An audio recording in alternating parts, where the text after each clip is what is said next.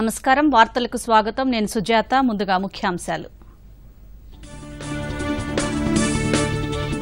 గచ్చిబౌలిలోని TIMS ఆసుపత్రిని సందర్శించిన కేంద్ర బృందం ఇవాళ సాయంత్రం ఈటలతో భేటీ అయ్యే అవకాశం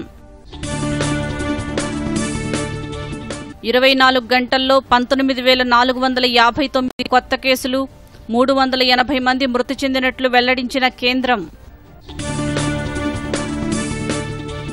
21 మంది బీఎస్ఎఫ్ జవాన్లకు కరోనా ఆర్మీలో 965కు చేరిన పాజిటివ్ కేసుల సంఖ్య కోవిడ్ వ్యాక్సిన్ను ఉచితంగానే ఇవ్వండి యుఎన్ఓకు నోబెల్ అవార్డు గ్రహీతల విజ్ఞప్తి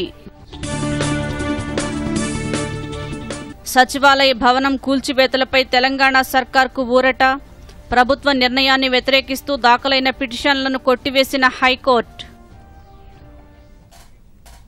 గ్రేటర్ హైదరాబాద్ పరిధిలో కరోనా కేసులు పెరుగుతున్న నేపథ్యంలో క్షేత్రస్థాయిలో వాస్తవ పరిస్థితులను అధ్యయనం చేసేందుకు ఢిల్లీ నుంచి వచ్చిన కేంద్ర బృందం గచ్చిబౌలిలోని టిమ్స్ ఆసుపత్రిని సందర్శించింది.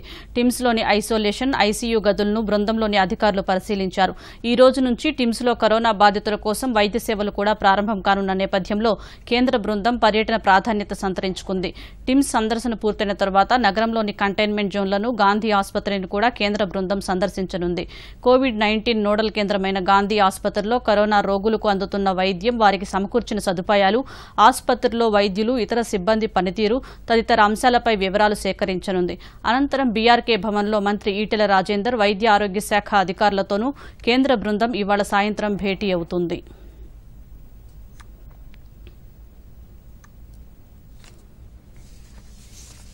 కరోనా వైరస్ మహమ్మారి భారత్లో విలయతాండవం సృష్టిస్తుంది. గత కొన్ని రోజులుగా నిత్యం దాదాపు 20,000 పాజిటివ్ కేసులు నమోదవుతున్నాయి.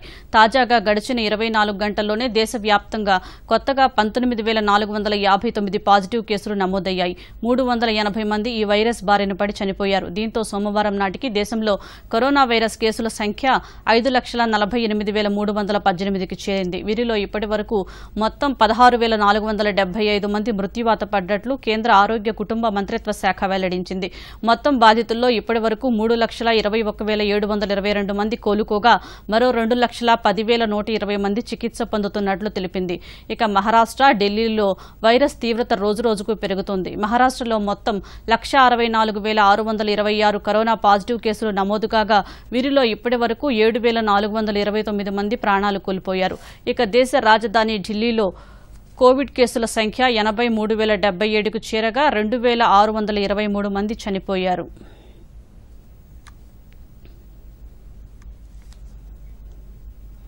దేశంలో రోజురోజుకు విజృంభిస్తున్న కరోనా వైరస్ భద్రతా దళాలను కూడా వణికిస్తుంది. సరిహద్దు రక్షక దళం బీఎస్ఎఫ్లో కూడా ఈ వైరస్ బారిన పడుతున్న వారి సంఖ్య క్రమంగా పెరుగుతోంది. గత 24 గంటల్లో 21 మంది బీఎస్ఎఫ్ జవాన్లకు కరోనా సోకింది. దీంతో బీఎస్ఎఫ్లో కరోనా కేసుల సంఖ్య మొత్తం 965కు చేరింది. ఈ వైరస్ బారిన పడిన వారిలో ఇప్పటి వరకు 655 మంది కోలుకోగా 305 కేసులు యాక్టివ్గా ఉన్నాయి. మరో 5గురు మరణించారు. నిన్న 33 మంది జవాన్లు కరోనా పాజిటివ్లుగా తేలారు.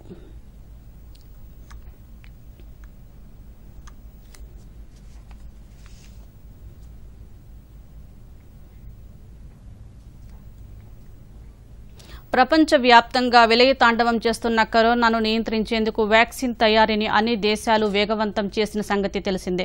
అయితే అంతర్జాతీయ సమాజం కోవిడ్-19 వ్యాక్సిన్ను అత్యవసర వస్తువుగా పరిగణించి ఉచితంగా పంపిణీ చేయాలని 19 మంది నోబెల్ గ్రహీతలతో పాటు 100 మందికి పైగా ప్రముఖులు డిమాండ్ చేస్తున్నారు. వీరిలో అంతర్జాతీయ సంస్థల ప్రతినిధులు, దేశాల మాజీ అధ్యక్షులు, ప్రముఖ రాజకీయ నేతలు, ప్రపంచ ప్రసిద్ధ కళాకారులు ఉన్నారు. కరోనా వైరస్ వ్యాక్సిన్ను అందుబాటులోకి తెచ్చేందుకు ఏకం కావాల్సిందిగా ఐక్యరాజ్యసమితి సెక్రటరీ జనరల్, ప్రపంచ ఆరోగ్య సంస్థలకు వీరంతా పిలుపునిచ్చారు.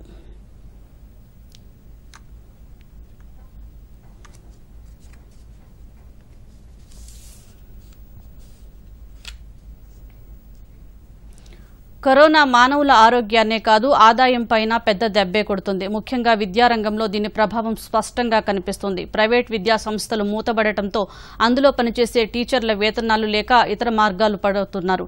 ప్రభుత్వమే తమను ఆదుకోవాలని కోరుతున్నారు. ప్రైవేట్ స్కూళ్లన్నీ ఆన్లైన్ తరగతులు కొనసాగిస్తుండటంతో అధ్యాపకులకు ఇచ్చే జీతాల కన్నా డిజిటల్ పాఠాలను అందజేసే సంస్థలకు ఇచ్చే మొత్తం తక్కువగా ఉండటంతో వాటి వైపే మొగ్గు చూపుతున్నారు. మధురకు చెందిన ఒక ఎంటెక్ పట్టభద్రుడు హైదరాబాద్లోని ఓ ఇంజనీరింగ్ కాలేజీలో అసోసియేట్ ప్రొఫెసర్గా పనిచేసి ఇప్పుడు యాజమాన్యం జీతాలు చెల్లించలేకపోవడంతో తిరిగి స్వస్థలం మధురకు వెళ్లి రోజుకు 200 రూపాయలకు మోటార్ బైక్ మెకానిక్గా రోజులు వెళ్లదీస్తున్నాడు.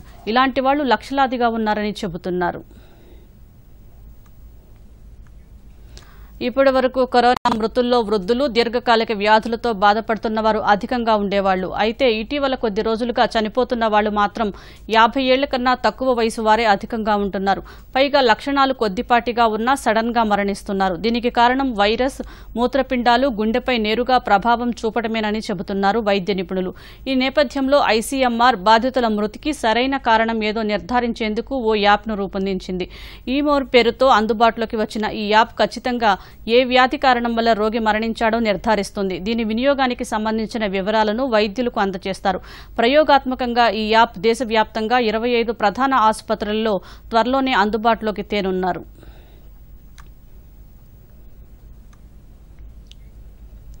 కేంద్ర ప్రభుత్వం చైనాను నియంత్రణలోకి తెచ్చే యత్నాలను బహుముఖం చేసింది. కొన్ని యూరోపియన్ దేశాలతో కలిసి కరోనా వైరస్ నిజంగా ఎక్కడ పుట్టింది అనే అంశాన్ని సాక్ష్యాధారాలతో నిర్ధారించడానికి యత్నాలను ముమ్మరం చేసింది. వైరస్ వ్యూహాన్ ప్రయోగాల్లోనే పుట్టిందని రుజువైతే ప్రపంచ దేశాలన్నీ కలిసి చైనాపై తెచ్చే ఒత్తిడి నుంచి ఆ దేశం 100 సంవత్సరాలు కూడా కోలుకోలేదని యూరప్ విశ్లేషకుల అంచనా.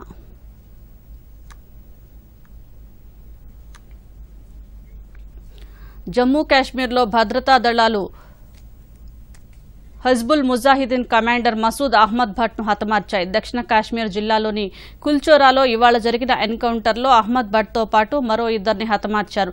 దీంతో దోడా జిల్లా ఇక ఉగ్రవాద విముక్త జిల్లాగా మారినట్లు అధికారులు వెల్లడించారు. ఆర్మీ, జేకే పోలీస్, సిఆర్పీఎఫ్ దళాలు సంయుక్తంగా ఈ ఆపరేషన్ చేపట్టాయి. ఎన్కౌంటర్ ప్రాంతం నుంచి AK-47 రైఫిల్, 2 పిస్తోళ్లు రికవర్ చేశారు. హిజ్బుల్ కమాండర్ అహ్మద్ భట్తో పాటు 2 లష్కరే తోయిబా ఉగ్రవాదులను హతమార్చినట్లు జమ్మూ కాశ్మీర్ పోలీసులు చీఫ్ దిల్బాగ్ సింగ్ మీడియాకు తెలిపారు. కోకర్నాగ్, త్రాల్, క్రీవ్ ప్రాంతాల్లో ఉన్న 29 మంది విదేశీ ఉగ్రవాదుల కోసం వేట కొనసాగిస్తున్నామని ఐజీ విజయ్ కుమార్ తెలిపారు. దక్షిణ కాశ్మీర్ నుంచి ఉగ్రవాదాన్ని తరిమివేయాలన్న దీక్షతో భద్రతా దళాలు పనిచేస్తున్నాయని, త్రాల్ ప్రాంతంలో హిజ్బుల్ ముజాహిదీన్ ఉగ్రవాదులను హతమార్చడంతో ఆ ప్రాంతం విముక్తి అయినట్లు పోలీసులు చెప్పారు. ఈ ఏడాది ఇప్పటిదాకా 100 కన్నా ఎక్కువ మంది ఉగ్రవాదులను హతమార్చినట్లు ఆయన తెలిపారు.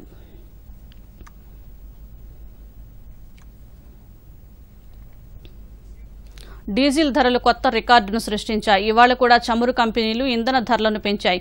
గత 3 వారాల్లో డీజిల్ ధర పెరగడం ఇది 22వసారి. దీంతో లీటరు డీజిల్పై ₹11.14, లీటరు పెట్రోలుపై 5 పైసలు పెరిగింది.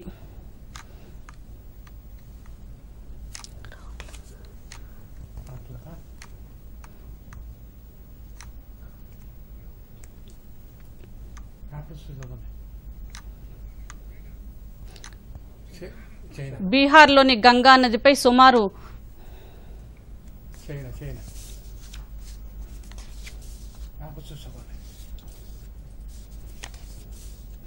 బీహార్లోని గంగా నదిపై సుమారు 2,900 కోట్లతో నిర్మించి తలపెట్టిన బ్రిడ్జ్ పనులను వాయిదా పడ్డాయి. బ్రిడ్జ్ నిర్మాణం కోసం బిడ్డింగ్లను 2 చైనా కంపెనీలు దక్కించుకున్నాయి. అయితే ప్రస్తుతం ఆ దేశంలో వాస్తవాధీన రేఖ వద్ద ఉద్రిక్త పరిస్థితి నెలకొన్న నేపథ్యంలో ప్రాజెక్టును రద్దు చేసినట్లు కేంద్రం ప్రకటించింది. బ్రిడ్జ్ నిర్మాణం కోసం 4 కాంట్రాక్టులు సెలెక్ట్ అయ్యారని, దాంట్లో ఇప్పుడు 2 చైనా కంపెనీలు ఉన్నట్లు ఓ అధికారి తెలిపారు. అందుకే ఆ టెండర్లను రద్దు చేసి మళ్లీ త్వరలో టెండర్లను ఆహ్వానిస్తామని చెప్పారు. బ్రిడ్జ్ ప్రాజెక్టులో భాగంగా బీహార్లో సుమారు 5.6 కిలోమీటర్ల పొడవైన వంతెనను గంగానదిపై నిర్మించనున్నారు. మరికొన్ని మైనర్ బ్రిడ్జిలు, అండర్పాస్లు, రైల్ ఓవర్ బ్రిడ్జిలు కూడా ఈ ప్రాజెక్టులో భాగంగా ఉన్నాయి. ఈ నెల 15వ తేదీన గాల్వాన్ లోయలో చైనా సైనికులతో జరిగిన ఘర్షణలో 20 మంది భారతీయ సైనికులు చనిపోయిన నేపథ్యంలో బీహార్ ప్రభుత్వం ఈ ప్రాజెక్టును రద్దు చేసింది.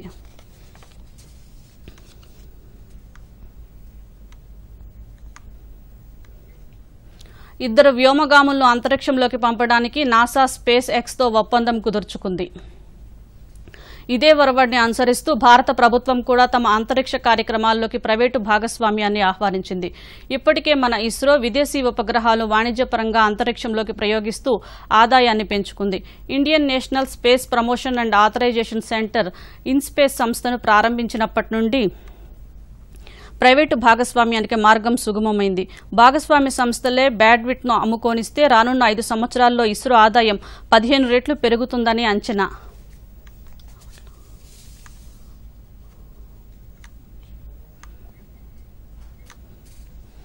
భారత్ చైనాల మధ్య శాంతి కోసం మళ్లీ ప్రారంభించిన ప్రయత్నం ఆదివారం అర్ధరాత్రి సుదీర్ఘ చర్చల తర్వాత ప్రతిష్టంభనతో ముగిసింది.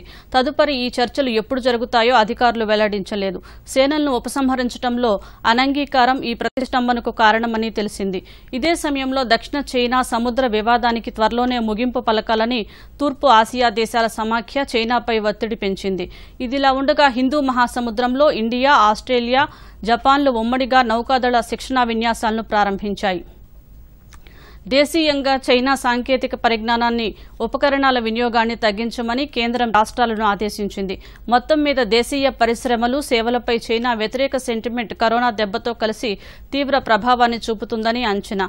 మరోవైపు చైనా తన రిజర్వ్ దళాలను ప్రపంచ స్థాయి సామర్థ్యాన్ని సంతరించుకోవడానికి పూర్తిగా అధికార పార్టీ నియంత్రణలోకి తెస్తుంది.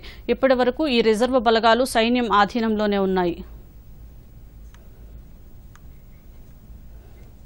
సచివాలయ నిర్మాణానికి అడ్డంకులు తొలగిపోయాయి. సెక్రటేరియట్ కూల్చివేత వివాదంపై ప్రభుత్వానికి అనుకూలంగా హైకోర్టు ఈరోజు తీర్పు వెలువరించింది. ప్రస్తుతం ఉన్న సెక్రటేరియట్ను కూల్చివేసి కొత్తది కట్టుకోవడానికి అనుమతించింది. ప్రభుత్వ వాదనలతో ఏకీభవించిన కోర్టు కూల్చివేతకు వ్యతిరేకంగా వేసిన పిటిషన్లను కొట్టివేసింది. కేబినెట్ నిర్ణయాన్ని తప్పుబట్టలేమని ధర్మాసనం పేర్కొంది. ప్రస్తుతం ఉన్న సచివాలయాన్ని కూల్చివేసి అత్యాధునిక హంగులతో కొత్త సచివాలయాన్ని నిర్మించాలని రాష్ట్ర ప్రభుత్వం నిర్ణయం తీసుకున్న సంగతి తెలిసిందే. సచివాలయ కూల్చివేతకు వ్యతిరేకంగా 10 పిటిషన్లు దాఖలయ్యాయి. అయితే ప్రస్తుతం ఉన్న సచివాలయం అవసరాలకు సరిపోవడం లేదని ప్రభుత్వం కోర్టు దృష్టికి తీసుకువచ్చింది. భవనాలు శిథిలావస్థకు చేరుకున్నాయని కోర్టుకు తెలిపింది. సచివాలయ నిర్మాణం అనేది విధానపరమైన నిర్ణయమని, అందులో కోర్టు జోక్యం చేసుకోవదని ప్రభుత్వం వాదించింది. ఇరుపక్షాల వాదనలు విన్న కోర్టు మంత్రిమండలి నిర్ణయాన్ని తప్పుబట్టలేమని పేర్కొంటూ పిటిషన్లను కొట్టివేసింది. లాక్డౌన్ ఎత్తివేసిన తర్వాతే కరోనా పాజిటివ్ కేసుల సంఖ్య పెరిగిందని రాష్ట్ర వైద్య ఆరోగ్య శాఖ ఈటెల రాజేందర్ పేర్కొన్నారు. కేసుల సంఖ్య పెరుగుతున్నప్పటికీ మరణాల సంఖ్య 1.7 లోపే ఉందన్నారు. పట్టణ ప్రాంతాలతో పోలిస్తే గ్రామీణ ప్రాంతాల్లో కరోనా తీవ్రత చాలా తక్కువగా ఉందన్నారు. కాకపోయినప్పటికీ కూడా వాళ్ళకు ఇంటర్నెట్ సౌకర్యం కల్పించి, ఫోన్ సౌకర్యం కల్పించి వాళ్ళ బ్రహ్మాండ అన్ని రకాలు చూశారు. కానీ అక్కడక్కడ మిస్యూజ్ చేసినారు. కొన్ని వేల మందికి ట్రీట్మెంట్ ఇచ్చి వాళ్ళు బ్రహ్మాండంగా ఇంటికి పోయి వాళ్ళు రిపోర్ట్స్ ఇస్తూ ఉంటే, ఇక్కడ మాత్రం అక్కడక్కడ నాకు ఆక్సిజన్ అందలేదని కొంతమంది, నాకు డాక్టర్ చూడలేని కొంతమంది, నాకు వెంటిలేటర్ పెట్టలేదు కొంతమంది. ఇదంతా కూడా తప్పు. ఇవాళ నిన్న కూడా చెస్ట్ హాస్పిటల్లో మీ పేపర్ని రాసింది, మా డాక్టర్ గారు చెప్పినారు, అనేక తిరిగిన తర్వాత మా దగ్గరకు వచ్చింది. ఎన్ని ఆపైనా మా దగ్గర బెడ్ ఉన్నా లేకపోయినా మా విధి, మేము రిజెక్ట్ చేయకూడదు. ప్రైవేట్ హాస్పిటల్ రిజెక్ట్ చేస్తే కానీ గవర్నమెంట్ హాస్పిటల్ రిజెక్ట్ చేయకూడదు. అర్ధరాత్రి పూట వచ్చినప్పుడు కూడా తీసుకొని ఆయన 24 అవర్స్ ఆక్సిజన్ మీద పెట్టాం. దీంట్లో ముఖ్యంగా వెంటిలేటర్ కంటే కూడా ఆక్సిజన్ ఇంపార్టెంట్ కాబట్టి మేము ఆక్సిజన్ పెట్టుకొని వారికి ట్రీట్మెంట్ ఇస్తే వారికి ఏడీస్ చనిపోయిందో వాళ్ళు అనౌన్స్ చేయడం జరిగింది. సోషల్ మీడియాలో అదే హాస్పిటల్లో విక్టోరియా అనేటువంటి మా హెడ్ నర్స్ చనిపోయింది. అంటే వాళ్ళ ప్రాణాలకు పనంగా పెట్టి అంత కమిట్మెంట్తో పనిచేస్తున్నటువంటి హాస్పిటల్ స్టాఫ్ మీద ఇట్లాంటి సోషల్ మీడియాలో పెట్టడం, దాన్ని మీడియా క్యారీ చేయడం ఇది తగదని చెప్పి నేను మనవి చేస్తా ఉన్నాను. వందల సంఖ్యలో డిపార్ట్మెంట్లో పనిచేసేటువంటి వాళ్ళకు కూడా వచ్చినా కూడా వాళ్ళంతా నయమైపోతా ఉంటే, ఎక్కడో వాళ్ళకి అంతకుముందే రకరకాల హెల్త్ సమస్యలు ఉన్న వాళ్ళు, లేదా రకరకాల పద్ధతిలో అది ముదిరిపోయిన వాళ్ళు ఎవరైనా ఉంటే, ఇక్కడ ఒక్కటి చనిపోతే ఈ వేల మందిని కాపాడింది పక్కకు పోయి ఒక్కరు చనిపోయిందని హైలైట్ చేసి ఇలా ప్రభుత్వ హాస్పిటల్ పనిచేసే సిబ్బంది యొక్క ఆత్మస్థైర్యాన్ని దెబ్బతీయద్దని చెప్పి విజ్ఞప్తి చేస్తాను. ప్రజలకు కూడా నా విజ్ఞప్తి ఏంటంటే, ఈవెన్ సిమ్టమ్స్ లేకపోయినప్పటికీ కూడా ప్రైవేట్ ల్యాబ్లలో పోయి లైన్లు కట్టి మాకు స్వాబ్ కలెక్షన్ చేయండి, మాకు టెస్ట్ చేయమని చెప్పేటువంటి పద్ధతి మంచిది కాదు. మళ్ళీ అప్పీల్ చేస్తా ఉన్నాం. ప్రజల ప్రాణాలు కాపాడే విషయంలో, ప్రజలకు వైద్యాన్ని అందించే విషయంలో తెలంగాణ ప్రభుత్వ కమిట్మెంట్ ని, గౌరవ ముఖ్యమంత్రి గారి కన్సర్న్ ని ఎవరు క్వశ్చన్ చేయలేరు. ఏది మంచిదో, ఏది చెడ్డదో, ఏది అవసరమో, ఏది అవసరం లేదో తర్కించుకొని చర్చించుకొని పనిచేస్తాం తప్ప దానికంటే భిన్నంగా పనిచేయము. ఇవాళ వారు చెప్పినారు అవసరమైతే టెస్టులు పెంచామని, వందల సంఖ్యలో వేల సంఖ్యలో టెస్ట్ చేయమని చెప్పినారు. తప్పకుండా చేస్తాం. వార్తలు ముగించే ముందు ముఖ్యాంశాలు మరోసారి. గచ్చిబౌలిలోని టిమ్స్ ఆసుపత్రిని సందర్శించిన కేంద్ర బృందం ఇవాళ సాయంత్రం ఈటలతో భేటీ అయ్యే అవకాశం. 24 గంటల్లో 19,459 కొత్త కేసులు, 380 మంది మృతి చెందినట్లు వెల్లడించిన కేంద్రం. 21 మంది బీఎస్ఎఫ్ జవాన్లకు కరోనా, ఆర్మీలో 965కు చేరిన పాజిటివ్ కేసుల సంఖ్య. కోవిడ్ వ్యాక్సిన్ను ఉచితంగానే ఇవ్వండి, యుఎన్ఓకు నోబెల్ అవార్డు గ్రహీతల విజ్ఞప్తి. సచివాలయ భవనం కూల్చివేతలపై తెలంగాణ సర్కార్కు ఊరట, ప్రభుత్వ నిర్ణయాన్ని వ్యతిరేకిస్తూ దాఖలైన పిటిషన్లను కొట్టివేసిన హైకోర్టు.